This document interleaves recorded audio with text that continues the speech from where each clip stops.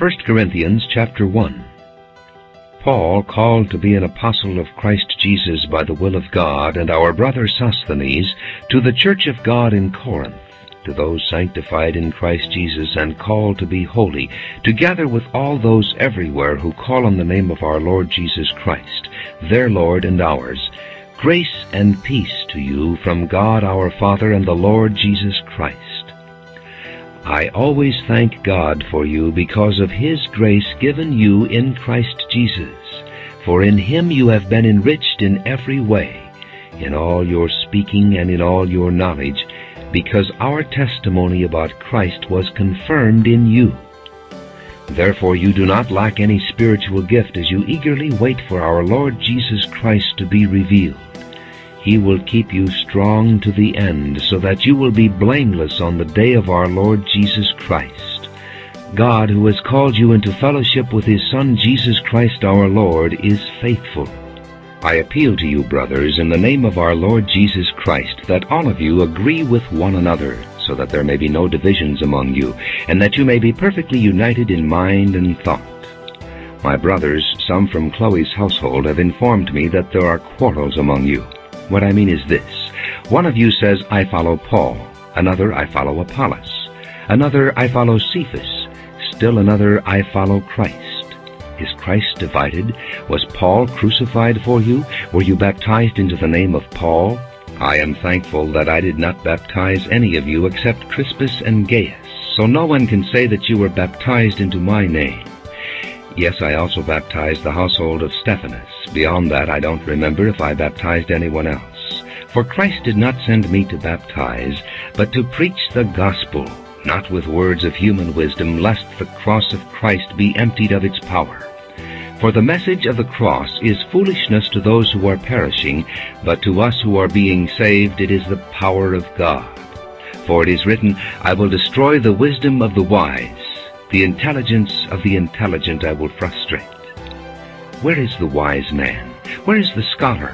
Where is the philosopher of this age? Has not God made foolish the wisdom of the world? For since in the wisdom of God, the world through its wisdom did not know Him, God was pleased through the foolishness of what was preached to save those who believe. Jews demand miraculous signs, and Greeks look for wisdom. But we preach Christ crucified, a stumbling block to Jews and foolishness to Gentiles. But to those whom God has called, both Jews and Greeks, Christ the power of God and the wisdom of God. For the foolishness of God is wiser than man's wisdom, and the weakness of God is stronger than man's strength. Brothers, think of what you were when you were called. Not many of you were wise by human standards, not many were influential, not many were of noble birth. But God chose the foolish things of the world to shame the wise. God chose the weak things of the world to shame the strong. He chose the lowly things of this world and the despised things and the things that are not, to nullify the things that are, so that no one may boast before Him. It is because of Him that you are in Christ Jesus, who has become for us wisdom from God, that is, our righteousness, holiness, and redemption. And therefore, as it is written, let him who boasts, boast in the Lord. 1 Corinthians chapter 2. When I came to you, brothers, I did not come with eloquence or superior wisdom, as I proclaimed to you the testimony about God. For I resolved to know nothing while I was with you except Jesus Christ and Him crucified. I came to you in weakness and fear and with much trembling. My message and my preaching were not with wise and persuasive words, but with a demonstration of the Spirit's power, so that your faith might not rest on men's wisdom, but on God's power. We do, however, speak a message of wisdom among the mature, but not the wisdom of this age or of the rulers of this age who are coming to nothing. No, we speak of God's secret wisdom, a wisdom that has been hidden, and that God destined for our glory before time began. None of the rulers of this age understood it, for if they had, they would not have crucified the Lord of glory. However, as it is written, no eye has seen, no ear has heard, no mind has conceived what God has prepared for those who love Him. but God has revealed it to us by His Spirit. The Spirit searches all things, even the deep things of God. For who among men knows the thoughts of a man except the man's spirit within him? In the same way, no one knows the thoughts of God except the Spirit of God. We have not received the spirit of the world, but the Spirit who is from God, that we may understand what God has freely given us. This is what we speak, not in words taught us by human wisdom, but in words taught by the Spirit, expressing spiritual truths in spiritual words. The man without the Spirit does not accept the things that come from the Spirit of God, for they are foolishness to him, and he cannot understand them because they are spiritually discerned. The spiritual man makes judgments about all things, but he himself is not subject to any man's judgment. For who has known the mind of the Lord that he may instruct him? But we have the mind of Christ. 1 Corinthians chapter 3. Brothers, I could not address you as spiritual, but as worldly, mere infants in Christ. I gave you milk, not solid food, for you were not yet ready for it. Indeed, you are still not ready. You are still worldly, for since there is jealousy and quarreling among you, are you not worldly?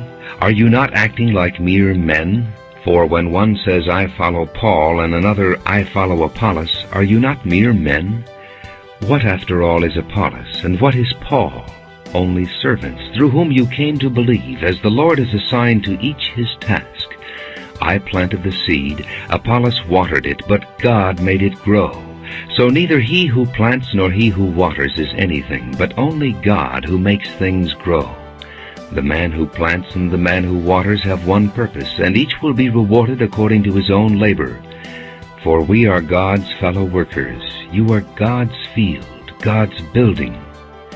By the grace God has given me, I laid a foundation as an expert builder, and someone else is building on it. But each one should be careful how he builds. For no one can lay any foundation other than the one already laid, which is Jesus Christ. If any man builds on this foundation using gold, silver, costly stones, wood, hay, or straw, his work will be shown for what it is, because the day will bring it to light. It will be revealed with fire, and the fire will test the quality of each man's work. If what he has built survives, he will receive his reward. If it is burned up, he will suffer loss. He himself will be saved, but only as one escaping through the flames. Don't you know that you yourselves are God's temple, and that God's Spirit lives in you? If anyone destroys God's temple, God will destroy him. For God's temple is sacred, and you are that temple. Do not deceive yourselves. If any one of you thinks he is wise by the standards of this age, he should become a fool, so that he may become wise. For the wisdom of this world is foolishness in God's sight. As it is written, He catches the wise in their craftiness. And again, the Lord knows that the thoughts of the wise are futile. So then, no more boasting about men. All things are yours, whether Paul or Apollos or Cephas, or the world or life or death, or the present or the future. All are yours, and you are of Christ, and Christ is of God. 1 Corinthians chapter 4. So then, men ought to regard us as servants of Christ, and as those entrusted with the secret things of God. Now it is required that those who have been given a trust must prove faithful. I care very little if I am judged by you or by any human court. Indeed, I do not even judge myself. My conscience is clear, but that does not make me innocent. It is the Lord who judges me. Therefore judge nothing before the appointed time. Wait till the Lord comes. He will bring to light what is hidden in darkness, and will expose the motives of men's hearts. At that time each will receive his praise from God. Now, brothers, I have applied these things to myself and Apollos for your benefit, so that you may learn from us the meaning of the saying, Do not go beyond what is written. Then you will not take pride in one man over against another. For who makes you different from anyone else? What do you have that you did not receive? And if you did receive it, why do you boast as though you did not? Already you have all you want. Already you have become rich. You have become kings, and that without us. How I wish that you really had become kings, so that we might be kings with you, for it seems to me that God has put us apostles on display at the end of the procession, like men condemned to die in the arena. We have been made a spectacle to the whole universe, to angels as well as to men. We are fools for Christ, but you are so wise in Christ. We are weak, but you are strong. You are honored, we are dishonored. To this very hour we go hungry and thirsty. We are in rags. We are brutally treated. We are homeless. We work hard with our own hands. When we are cursed, we bless. When we are persecuted, we endure it. When we are slandered, we answer kindly. Up to this moment we have become the scum of the earth, the refuse of the world. I am not writing this to shame you, but to warn you as my dear children. Even though you have 10,000 guardians in Christ, you do not have many fathers. For in Christ Jesus I became your father through the gospel. Therefore I urge you to imitate me. For this reason I am sending to you Timothy, my son whom I love, who is faithful in the Lord. He will remind you of my way of life in Christ Jesus, which agrees with what I teach everywhere in every church. Some of you have become arrogant, as if I were not coming to you. But I will come to you very soon, if the Lord is willing, and then I will find out not only how these arrogant people are talking, but what power they have. For the kingdom of God is not a matter of talk, but of power. What do you prefer? Shall I come to you with a whip, or in love and with a gentle spirit? 1 Corinthians chapter 5. It is actually reported that there is sexual immorality among you, and of a kind that does not occur even among pagans. A man has his father's wife, and you are proud. Shouldn't you rather have been filled with grief and have put out of your fellowship the man who did this? Even though I am not physically present, I am with you in spirit. And I have already passed judgment on the one who did this, just as if I were present. When you are assembled in the name of our Lord Jesus, and I am with you in spirit, and the power of our Lord Jesus is present, hand this man over to Satan, so that the sinful nature may be destroyed and his spirit saved on the day of the Lord. Your boasting is not good. Don't you know that a little yeast works through the whole batch of dough? Get rid of the old yeast, that you may be a new batch without yeast, as you really are. For Christ, our Passover lamb, has been sacrificed. Therefore let us keep the festival, not with the old yeast, the yeast of malice and wickedness, but with bread without yeast, the bread of sincerity and truth. I have written you in my letter not to associate with sexually immoral people, not at all meaning the people of this world who are immoral, or the greedy and swindlers or idolaters. In that case you would have to leave this world. But now I am writing you that you must not associate with anyone who calls himself a brother, but is sexually immoral or greedy, an idolater or a slanderer, a drunkard or a swindler. With such a man do not even eat. What business is it of mine to judge those outside the church? Are you not to judge those inside? God will judge those outside. Expel the wicked man from among you. 1 Corinthians chapter 6. If any of you has a dispute with another, dare he take it before the ungodly for judgment instead of before the saints? Do you not know that the saints will judge the world? And if you are to judge the world, are you not competent to judge trivial cases? Do you not know that we will judge angels? How much more the things of this life? Therefore, if you have disputes about such matters, appoint as judges even men of little account in the church. I say this to shame you. Is it possible that there is nobody among you wise enough to judge a dispute between believers? But instead one brother goes to law against another, and this in front of unbelievers. The very fact that you have lawsuits among you means you have been completely defeated already. Why not rather be wronged? Why not rather be cheated? Instead, you yourselves cheat and do wrong. and you do this to your brothers. Do you not know that the wicked will not inherit the kingdom of God? Do not be deceived.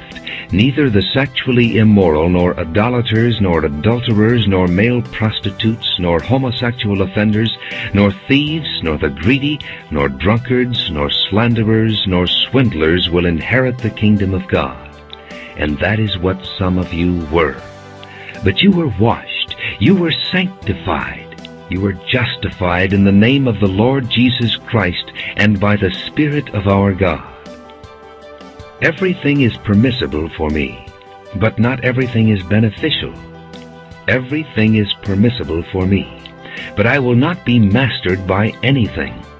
Food for the stomach and the stomach for food, but God will destroy them both.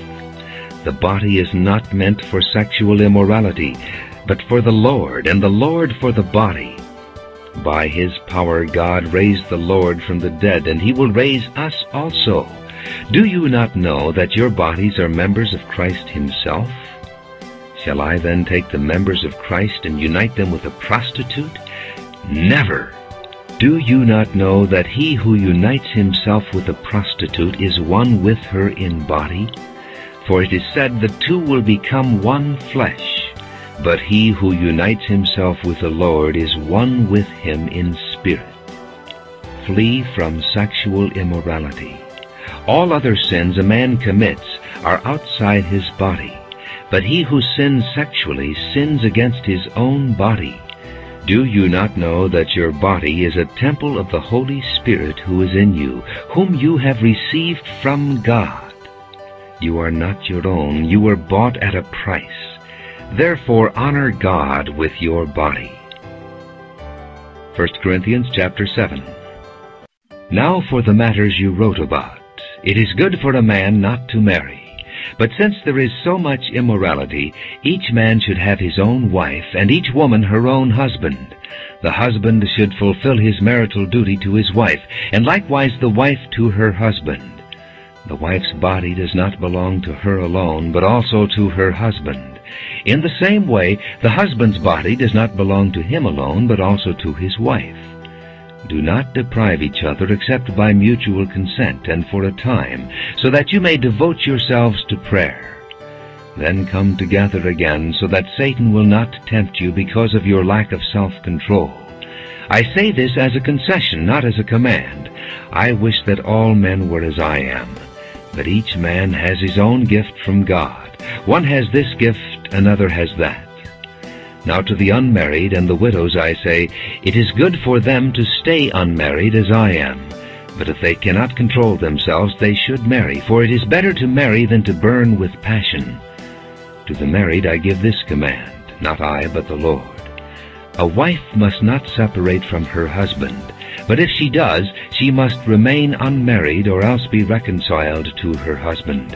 And a husband must not divorce his wife. To the rest I say this, I, not the Lord. If any brother has a wife who is not a believer, and she is willing to live with him, he must not divorce her. And if a woman has a husband who is not a believer, and he is willing to live with her, she must not divorce him. For the unbelieving husband has been sanctified through his wife, and the unbelieving wife has been sanctified through her believing husband. Otherwise your children would be unclean, but as it is they are holy. But if the unbeliever leaves, let him do so. A believing man or woman is not bound in such circumstances.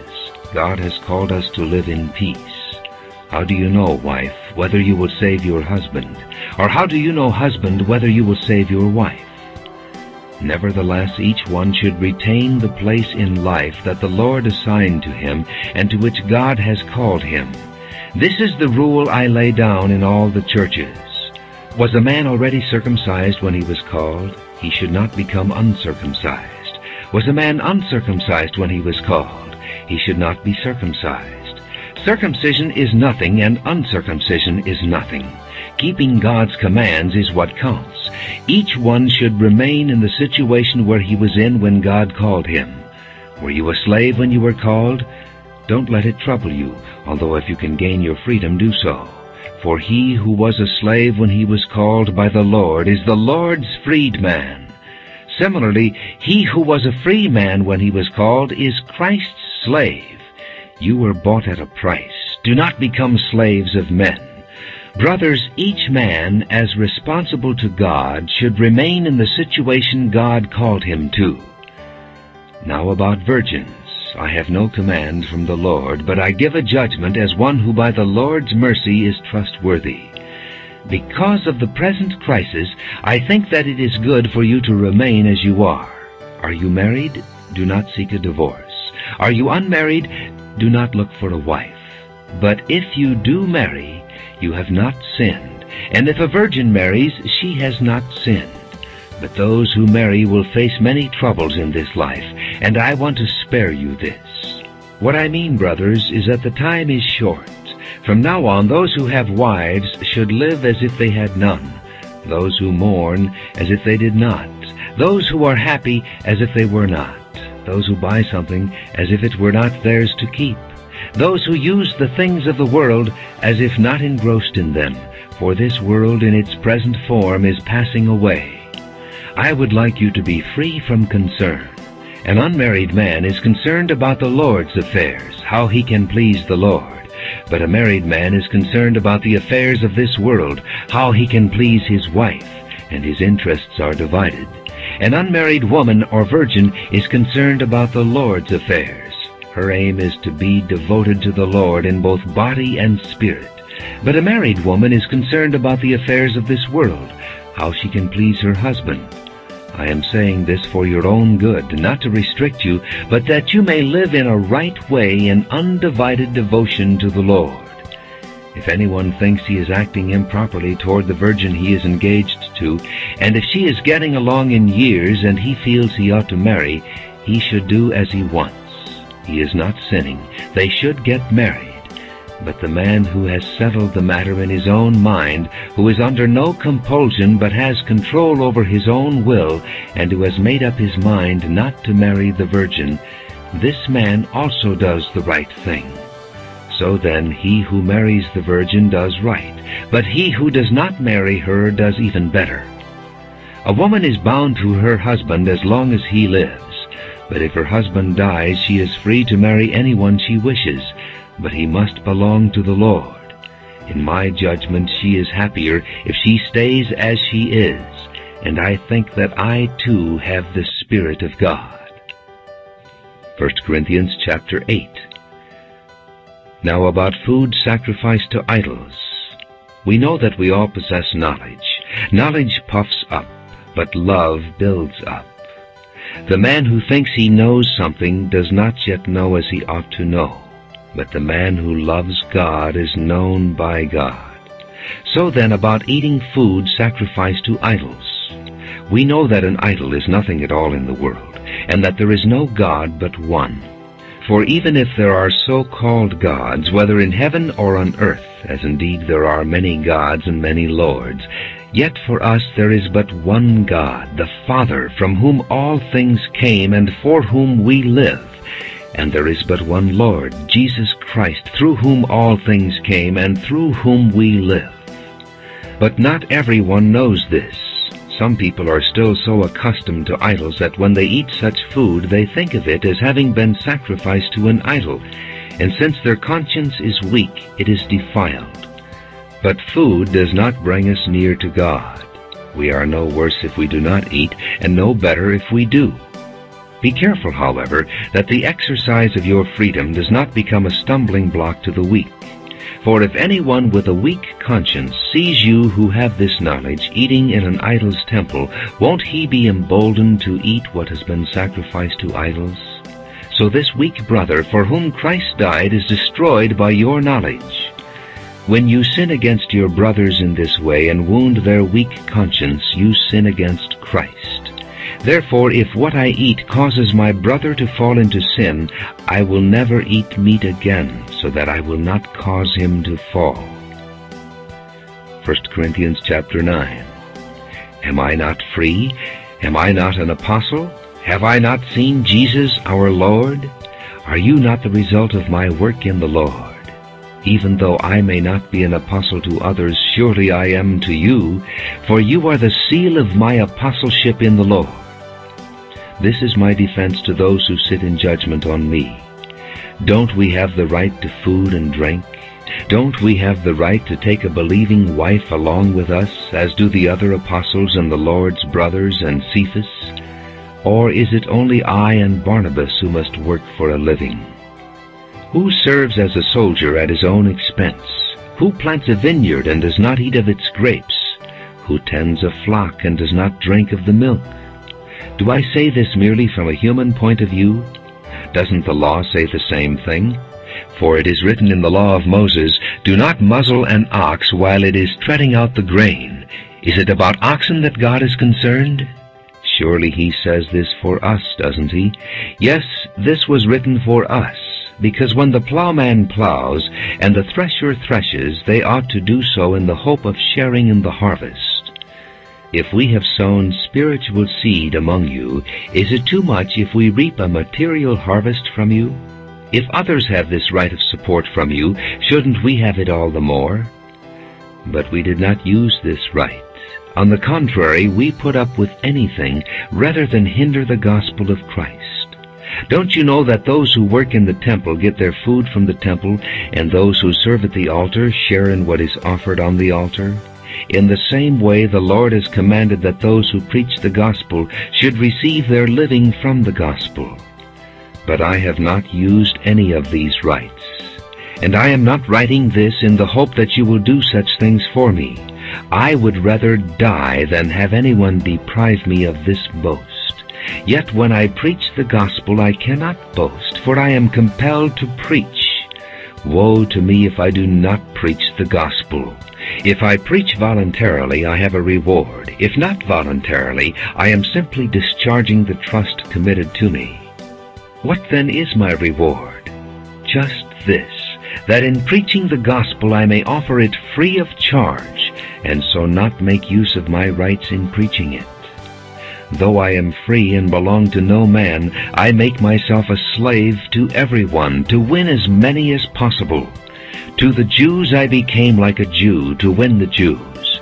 To those under the law I became like one under the law, though I myself am not under the law, so as to win those under the law. To those not having the law I became like one not having the law, though I am not free from God's law, but am under Christ's law, so as to win those not having the law. To the weak I became weak, to win the weak. I have become all things to all men, so that by all possible means I might save some. I do all this for the sake of the gospel, that I may share in its blessings. Do you not know that in a race all the runners run, but only one gets the prize? Run in such a way as to get the prize. Everyone who competes in the games goes into strict training. They do it to get a crown that will not last, but we do it to get a crown that will last forever. Therefore I do not run like a man running aimlessly. I do not fight like a man beating the air. No, I beat my body and make it my slave, so that after I have preached to others, I myself will not be disqualified for the prize. 1 Corinthians chapter 10. For I do not want you to be ignorant of the fact, brothers, that our forefathers were all under the cloud, and that they all passed through the sea. They were all baptized into Moses in the cloud and in the sea. They all ate the same spiritual food and drank the same spiritual drink, for they drank from the spiritual rock that accompanied them, and that rock was Christ. Nevertheless, God was not pleased with most of them. Their bodies were scattered over the desert. Now these things occurred as examples to keep us from setting our hearts on evil things as they did. Do not be idolaters, as some of them were, as it is written, the people sat down to eat and drink, and got up to indulge in pagan revelry. We should not commit sexual immorality, as some of them did, and in one day 23,000 of them died. We should not test the Lord, as some of them did, and were killed by snakes. And do not grumble, as some of them did, and were killed by the destroying angel. These things happened to them as examples, and were written down as warnings for us, on whom the fulfillment of the ages has come. So if you think you are standing firm, be careful that you don't fall. No temptation has seized you except what is common to man, and God is faithful. He will not let you be tempted beyond what you can bear. But when you are tempted, He will also provide a way out, so that you can stand up under it. Therefore, my dear friends, flee from idolatry. I speak to sensible people. Judge for yourselves what I say. Is not the cup of thanksgiving for which we give thanks a participation in the blood of Christ? And is not the bread that we break a participation in the body of Christ? Because there is one loaf, we who are many are one body, for we all partake of the one loaf.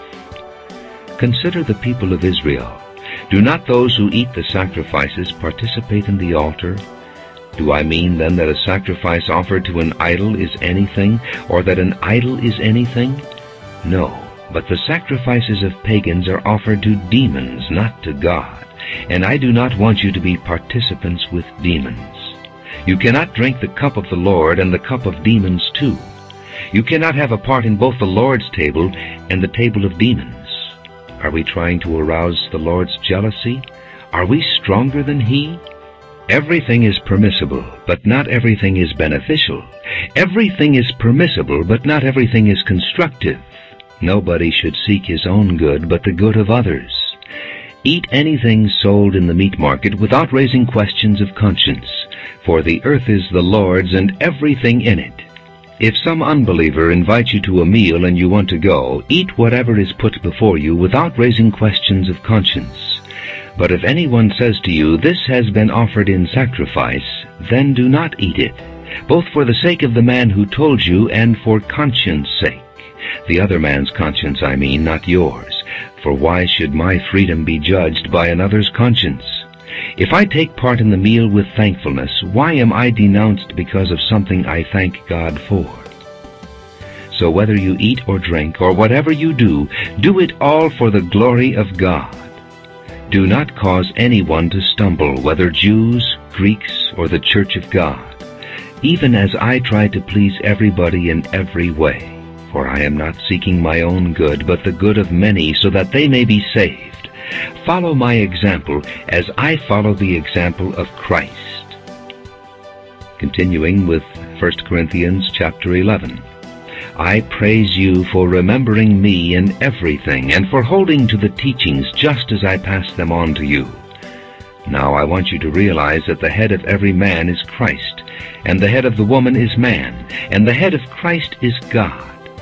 Every man who prays or prophesies with his head covered dishonors his head, and every woman who prays or prophesies with her head uncovered dishonors her head. It is just as though her head were shaved. If a woman does not cover her head, she should have her hair cut off. And if it is a disgrace for a woman to have her hair cut or shaved off, she should cover her head. A man ought not to cover his head, since he is the image and glory of God, but the woman is the glory of man. For man did not come from woman, but woman from man. Neither was man created for woman, but woman for man. For this reason, and because of the angels, the woman ought to have a sign of authority on her head. In the Lord, however, woman is not independent of man, nor is man independent of woman. For as woman came from man, so also man is born of woman. But everything comes from God. Judge for yourselves. Is it proper for a woman to pray to God with her head uncovered? Does not the very nature of things teach you that if a man has long hair, it is a disgrace to him, but that if a woman has long hair, it is her glory? For long hair is given to her as a covering. If anyone wants to be contentious about this, we have no other practice, nor do the churches of God. In the following directives I have no praise for you, for your meetings do more harm than good. In the first place, I hear that when you come together as a church, there are divisions among you, and to some extent I believe it. No doubt there have to be differences among you to show which of you have God's approval. When you come together, it is not the Lord's Supper you eat, for as you eat, each of you goes ahead without waiting for anybody else. One remains hungry, another gets drunk. Don't you have homes to eat and drink in? Or do you despise the church of God and humiliate those who have nothing? What shall I say to you? Shall I praise you for this? Certainly not. For I received from the Lord what I also passed on to you. The Lord Jesus, on the night he was betrayed, took bread, and when he had given thanks, he broke it and said, "This is my body, which is for you. Do this in remembrance of me." In the same way, after supper he took the cup, saying, "This cup is the new covenant in my blood. Do this, whenever you drink it, in remembrance of me. For whenever you eat this bread and drink this cup, you proclaim the Lord's death until he comes. Therefore, whoever eats the bread or drinks the cup of the Lord in an unworthy manner will be guilty of sinning against the body and blood of the Lord. A man ought to examine himself before he eats of the bread and drinks of the cup. For anyone who eats and drinks without recognizing the body of the Lord eats and drinks judgment on himself. That is why many among you are weak and sick, and a number of you have fallen asleep. But if we judged ourselves, we would not come under judgment. When we are judged by the Lord, we are being disciplined so that we will not be condemned with the world. So then, my brothers, when you come together to eat, wait for each other. If anyone is hungry, he should eat at home, so that when you meet together it may not result in judgment. And when I come, I will give further directions. 1 Corinthians chapter 12. Now about spiritual gifts, brothers, I do not want you to be ignorant. You know that when you were pagans, somehow or other, you were influenced and led astray to mute idols. And therefore I tell you that no one who is speaking by the Spirit of God says, "Jesus be cursed." And no one can say, "Jesus is Lord," except by the Holy Spirit. There are different kinds of gifts, but the same Spirit. There are different kinds of service, but the same Lord. There are different kinds of working, but the same God works all of them in all men. Now to each one the manifestation of the Spirit is given for the common good. To one there is given through the Spirit the message of wisdom, to another the message of knowledge by means of the same Spirit, to another faith by the same Spirit, to another gifts of healing by that one Spirit, to another miraculous powers, to another prophecy, to another distinguishing between spirits, to another speaking in different kinds of tongues, and to still another the interpretation of tongues. All these are the work of one and the same Spirit, and he gives them to each one just as he determines. The body is a unit, though it is made up of many parts, and though all its parts are many, they form one body. So it is with Christ.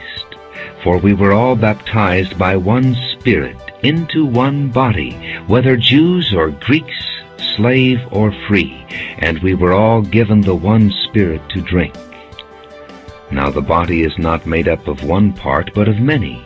If the foot should say, "Because I am not a hand, I do not belong to the body," it would not for that reason cease to be part of the body.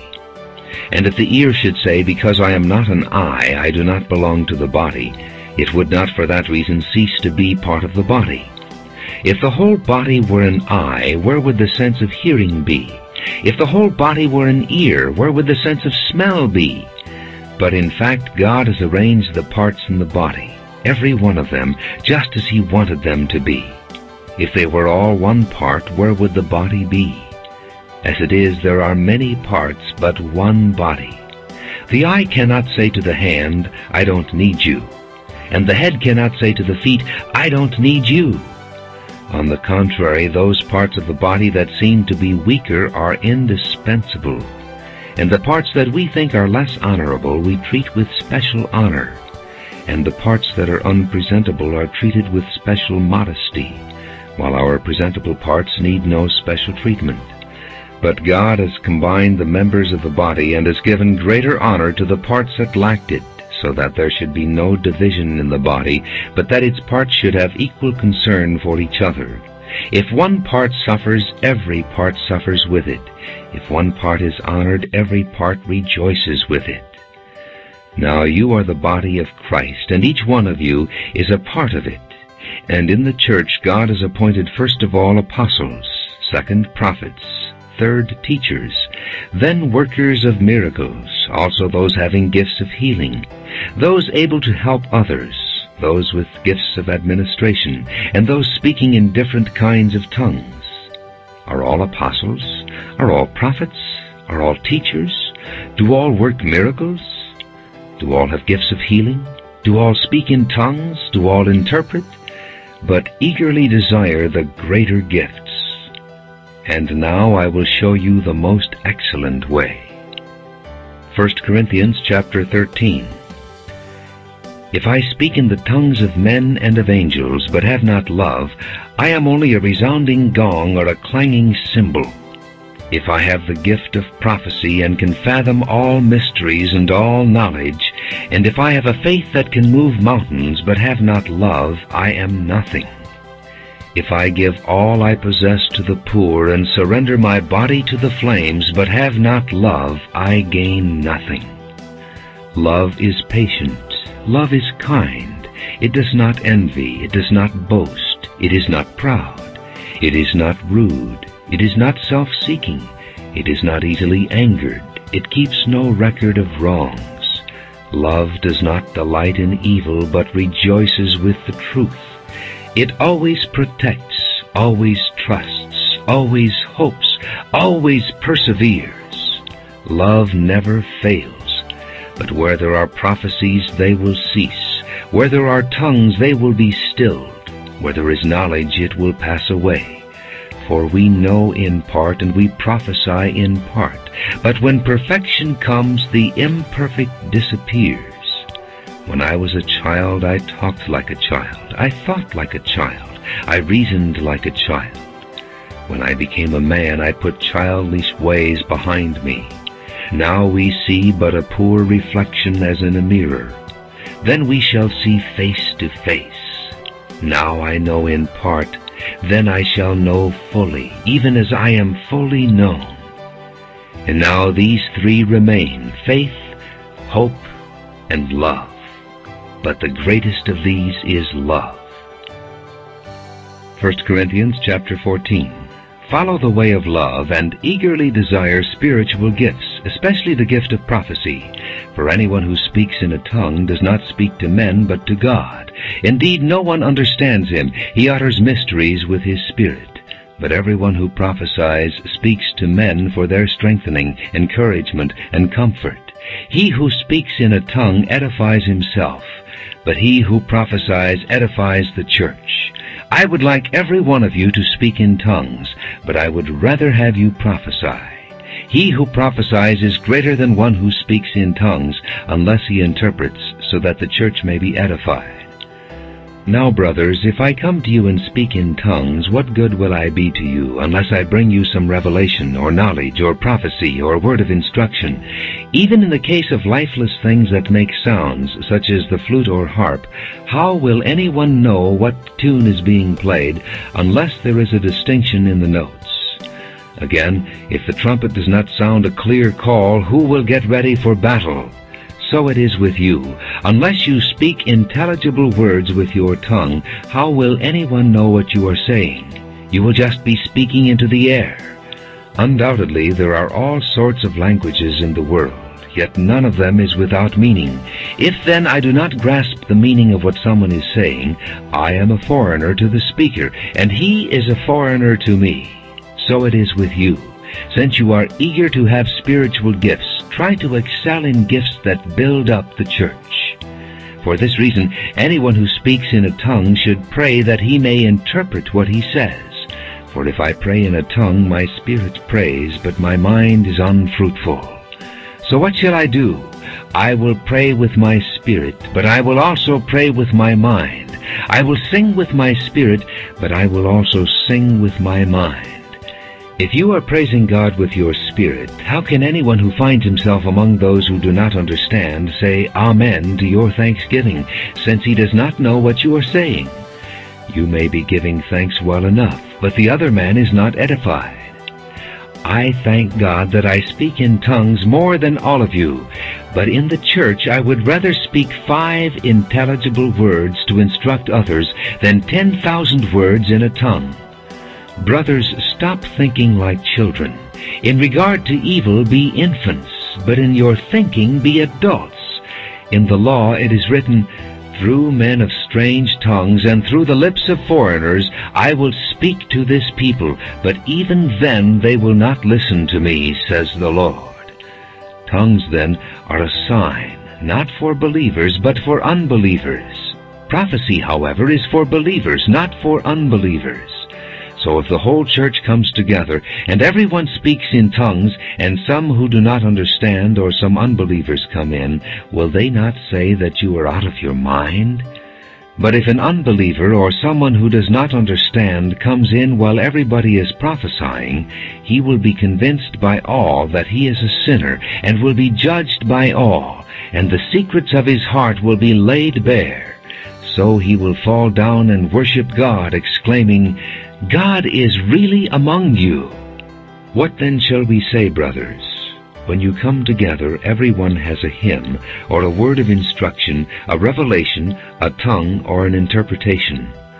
All of these must be done for the strengthening of the church. If anyone speaks in a tongue, 2 or at the most 3 should speak, 1 at a time, and someone must interpret. If there is no interpreter, the speaker should keep quiet in the church and speak to himself and God. 2 or 3 prophets should speak, and the others should weigh carefully what is said. And if a revelation comes to someone who is sitting down, the first speaker should stop. For you can all prophesy in turn, so that everyone may be instructed and encouraged. The spirits of prophets are subject to the control of prophets. For God is not a God of disorder, but of peace. As in all the congregations of the saints, women should remain silent in the churches. They are not allowed to speak, but must be in submission, as the law says. If they want to inquire about something, they should ask their own husbands at home, for it is disgraceful for a woman to speak in the church. Did the word of God originate with you? Or are you the only people it has reached? If anybody thinks he is a prophet or spiritually gifted, let him acknowledge that what I am writing to you is the Lord's command. If he ignores this, he himself will be ignored. Therefore, my brothers, be eager to prophesy, and do not forbid speaking in tongues, but everything should be done in a fitting and orderly way. 1 Corinthians chapter 15.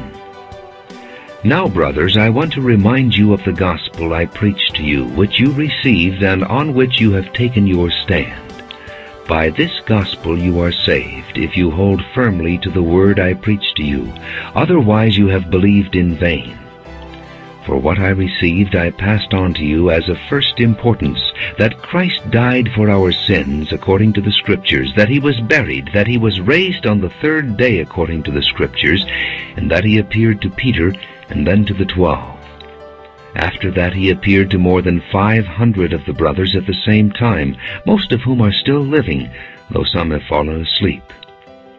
Then he appeared to James, then to all the apostles, and last of all he appeared to me also as to one abnormally born. For I am the least of the apostles, and do not even deserve to be called an apostle, because I persecuted the church of God. But by the grace of God I am what I am, and his grace to me was not without effect. No, I worked harder than all of them, yet not I, but the grace of God that was with me. Whether then it was I or they, this is what we preach, and this is what you believed. But if it is preached that Christ has been raised from the dead, how can some of you say that there is no resurrection of the dead? If there is no resurrection of the dead, then not even Christ has been raised. And if Christ has not been raised, our preaching is useless, and so is your faith. More than that, we are then found to be false witnesses about God, for we have testified about God that he raised Christ from the dead. But he did not raise him, if in fact the dead are not raised. For if the dead are not raised, then Christ has not been raised either. And if Christ has not been raised, your faith is futile. You are still in your sins. then those also who have fallen asleep in Christ are lost. If only for this life we have hope in Christ, we are to be pitied more than all men. But Christ has indeed been raised from the dead, the first fruits of those who have fallen asleep.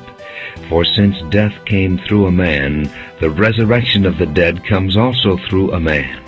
For as in Adam all die, so in Christ all will be made alive.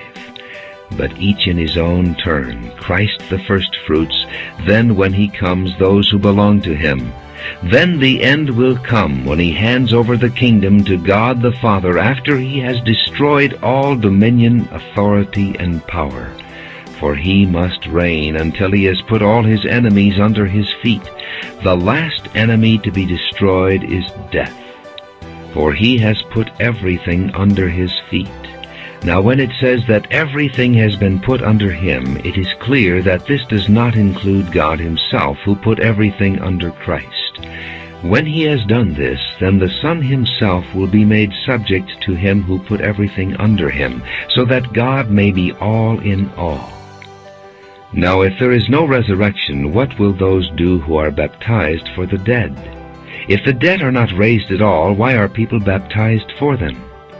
And as for us, why do we endanger ourselves every hour? I die every day. I mean that, brothers, just as surely as I glory over you in Christ Jesus our Lord. If I fought wild beasts in Ephesus for merely human reasons, what have I gained? If the dead are not raised, let us eat and drink, for tomorrow we die. Do not be misled. Bad company corrupts good character. Come back to your senses as you ought, and stop sinning, for there are some who are ignorant of God. I say this to your shame. But someone may ask, how are the dead raised? With what kind of body will they come? How foolish! What you sow does not come to life unless it dies. When you sow, you do not plant the body that will be, but just a seed, perhaps of wheat or of something else. But God gives it a body as he has determined, and to each kind of seed he gives its own body. All flesh is not the same. Men have one kind of flesh, animals have another, birds another, and fish another. There are also heavenly bodies, and there are earthly bodies. But the splendor of the heavenly bodies is one kind, and the splendor of the earthly bodies is another. The sun has one kind of splendor, the moon another, and the stars another, and star differs from star in splendor. So will it be with the resurrection of the dead. The body that is sown is perishable, it is raised imperishable. It is sown in dishonor, it is raised in glory. It is sown in weakness, it is raised in power. It is sown a natural body, it is raised a spiritual body. If there is a natural body, there is also a spiritual body. So it is written, the first man, Adam, became a living being. The last Adam, a life-giving spirit. The spiritual did not come first, but the natural, and after that the spiritual. The first man was of the dust of the earth, the second man from heaven. As was the earthly man, so are those who are of the earth. And as is the man from heaven, so also are those who are of heaven. And just as we have borne the likeness of the earthly man, so shall we bear the likeness of the man from heaven. I declare to you, brothers, that flesh and blood cannot inherit the kingdom of God, nor does the perishable inherit the imperishable. Listen, I tell you a mystery. We will not all sleep, but we will all be changed. In a flash, in the twinkling of an eye, at the last trumpet. For the trumpet will sound, the dead will be raised imperishable, and we will be changed. For the perishable must clothe itself with the imperishable, and the mortal with immortality. When the perishable has been clothed with the imperishable, and the mortal with immortality, then the saying that is written will come true. Death has been swallowed up in victory. Where, O death, is your victory? Where, O death, is your sting? The sting of death is sin, and the power of sin is the law. But thanks be to God, He gives us the victory through our Lord Jesus Christ. Therefore, my dear brothers, stand firm. Let nothing move you. Always give yourselves fully to the work of the Lord, because you know that your labor in the Lord is not in vain. 1 Corinthians chapter 16. Now about the collection for God's people. Do what I told the Galatian churches to do. On the first day of every week, each one of you should set aside a sum of money in keeping with his income, saving it up, so that when I come no collections will have to be made. Then when I arrive, I will give letters of introduction to the men you approve and send them with your gift to Jerusalem. If it seems advisable for me to go also, they will accompany me. After I go through Macedonia, I will come to you, for I will be going through Macedonia. Perhaps I will stay with you a while, or even spend the winter, so that you can help me on my journey wherever I go. I do not want to see you now and make only a passing visit. I hope to spend some time with you if the Lord permits. But I will stay on at Ephesus until Pentecost, because a great door for effective work is open to me, and there are many who oppose me. If Timothy comes, see to it that he has nothing to fear while he is with you, for he is carrying on the work of the Lord just as I am. No one then should refuse to accept him. Send him on his way in peace, so that he may return to me. I am expecting him along with the brothers. Now about our brother Apollos, I strongly urged him to go to you with the brothers. He was quite unwilling to go now, but he will go when he has the opportunity. Be on your guard. Stand firm in the faith. Be men of courage. Be strong. Do everything in love. You know that the household of Stephanas were the first converts in Achaia, and they have devoted themselves to the service of the saints. I urge you, brothers, to submit to such as these, and to every one who joins in the work and labors at it. I was glad when Stephanas, Fortunatus, and Achaeus arrived, because they have supplied what was lacking from you, for they refreshed my spirit and yours also. Such men deserve recognition. The churches in the province of Asia send you greetings. Aquila and Priscilla greet you warmly in the Lord, and so does the church that meets at their house. All the brothers here send you greetings. Greet one another with a holy kiss. I, Paul, write this greeting in my own hand. If anyone does not love the Lord, a curse be on him. Come, O Lord. The grace of the Lord Jesus be with you. My love to all of you in Christ Jesus. Amen.